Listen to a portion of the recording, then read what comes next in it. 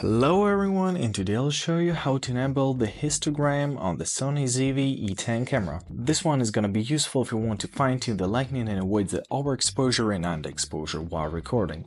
So first thing you want to do is to enter the menu. On the second tab, you want to find the page number 7. Let's find it. This button, here we go, and here you have to choose histogram. Let's do that. Enter. Let's get back to the camera, and now when you're shooting, just press this button here, and we can choose between display modes. So in histogram, here it is, it will be among the options.